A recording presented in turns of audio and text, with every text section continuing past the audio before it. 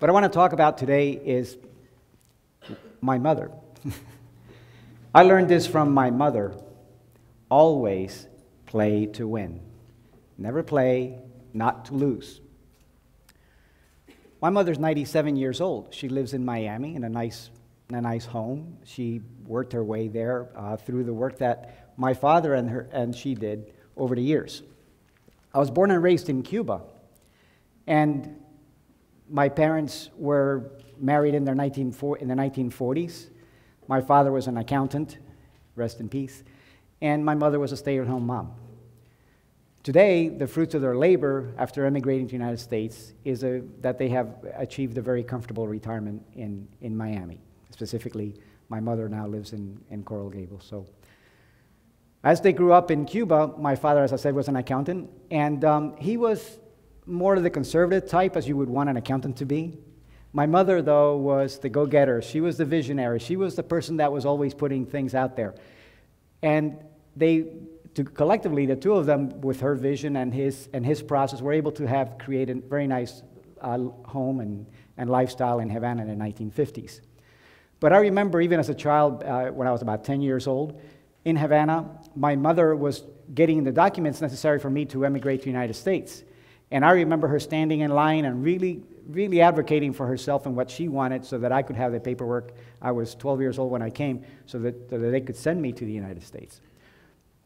Now, she always played to win, but I want to remind you of some situations that are perhaps more palpable to you, which include, for example, sports teams. I remember distinctly the American Women's Soccer League during the World Cup match in 2011. The American women were fighting for that first place. They were playing Japan for the World Championship, and they did a tremendous job of getting ahead 2-1 on Japan.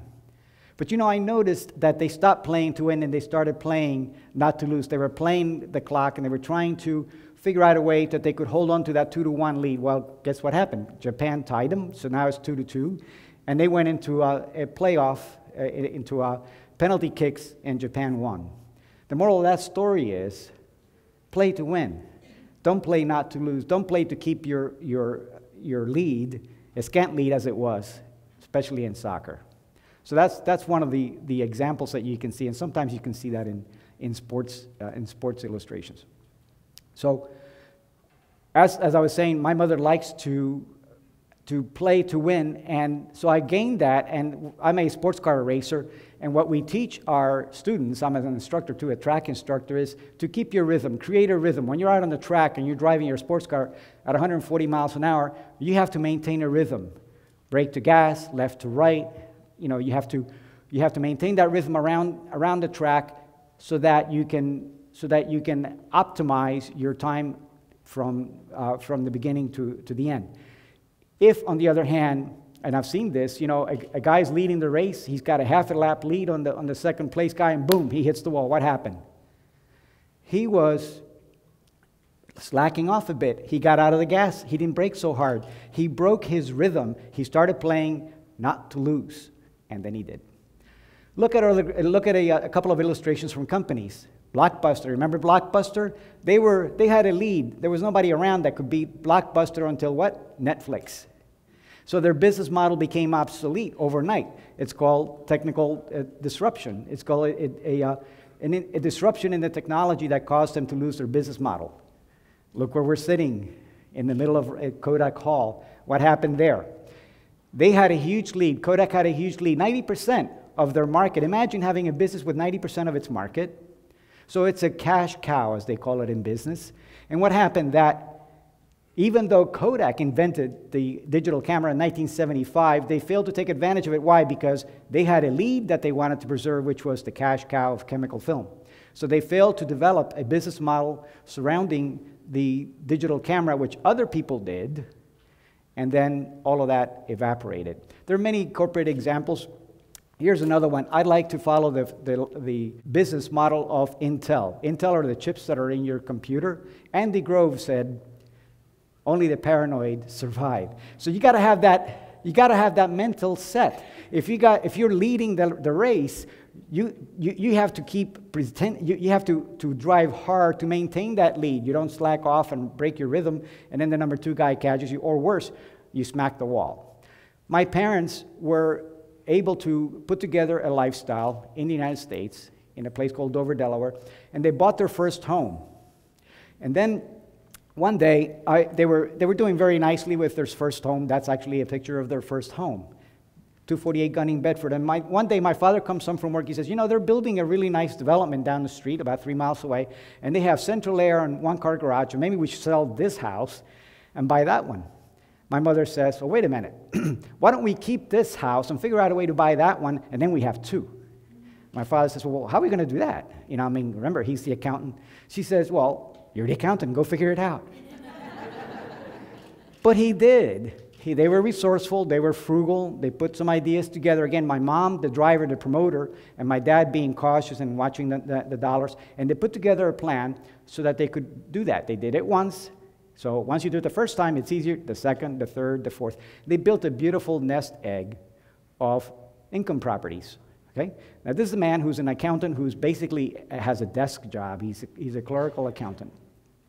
So what we get from this story, and there's more to it, is that it pays to be a visionary. It also pays to be a good team, you know, having a good team of my father being the process guy, so to speak, and my mother being the visionary. Okay? So now they're living they were living in Miami, and they did it with a vision. So let's talk about another example of a vision. When I'm driving a race car, or I'm teaching someone to drive a race car, we have a saying in racing, which is, don't look at the wall. If you look at the wall, you hit it. So don't look at the wall. So when I'm driving a race car, I'm looking way ahead. And I have to teach my drivers, you know, you can't be looking at the guy in front of you at 140 miles an hour. You got to look hundreds of yards ahead so you can anticipate what the cars in front of you are going to do before they actually do it. Okay? That's called ocular driving, where you set your eyesight, your hands will follow. When you go home tonight on the road, use ocular driving. It's safer than looking at the car in front of you. So, especially at high speed. So my mother was able to put together this vision that says, you know, of ocular driving in your life. But wait, there's more. There's a concept which is actually studied by the Harvard Business Review, which is there's some people who are like my mother, you know, kind of visionaries, and they look at the things ahead, and they, you know, in a practical sense, and they can make it happen. Other people, those are called promoters. Other people are more preventive. You know, they're hanging on to what they have. They frankly don't want to lose what they've gained, okay? And sometimes it's good to do that, but you got to mix it up with a little bit of vision, which is what my mother did.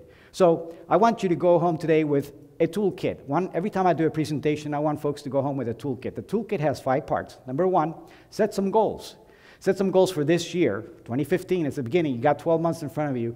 For 3 years out and 5 years out. Set those goals up, and then you can make them SMART goals if you want.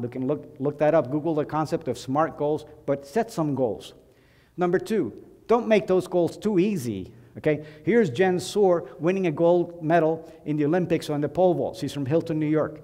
So make those goals really hard. Don't make them impossible, but make them so that you have to reach outside your comfort zone. Okay? Number 3, write them down. You see, as it says there, it's a dream until you write it down and it's a goal. So it's imperative that you write down your goals. If you talk to people who are successful in their life, they will tell you that they wrote their goals down. So you have to write those goals down. It also enables you to share them with your family and friends. So you have to start measuring what you're doing. So if you wanted to make more money, you have to measure the money you have now. You have to measure how you're going to make more money, and you have to measure those things that you want to accomplish. Share those goals with your family and friends. Have a family reunion. Discuss those goals. Share them with your friends, your significant others, the people that you entrust in your life. Okay? It's important. So those 5 parts are very important. Okay? So having goals and sharing them is important. Now let's go back to my mother for a moment. I told you that they lived in Coral Gables. Very nice home. Here's what happened. My father, at the end of his retirement, he goes to Miami and he wants to buy this house. And the gentleman, the real estate agent says, so Mr. Martinez, what are you going to do to buy this house? And my father says, I'm going to write you a check. And he says, okay, well, that's very good. You know, that'll be the down payment. Have you secured a mortgage? And he says, no, I'm going to write you a check for the house. You see? So as you leave here tonight, think about this in the balance of the year. Are you staring at the wall that's in front of you? Or are you going to play to win? Thank you very much.